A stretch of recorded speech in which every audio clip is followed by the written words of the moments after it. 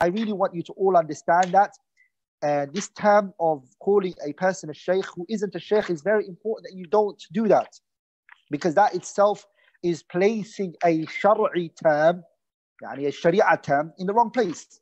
So don't use shaykh for everybody. Don't use it. And I definitely am not from the shuyukh. I'm not from them in terms of knowledge, and I'm also not from them in terms of age. I'm still young, alhamdulillah. And I'm also small in knowledge. So inshallah ta'ala, I finally come to the conclusion of accepting to be called Ustadh, teacher, because I do teach. But calling me Shaykh is wrong, and it's not in its place. So inshallah ta'ala, please avoid that. Please avoid that. So if you call me by my name, I have no problem in that. I don't find that disrespectful.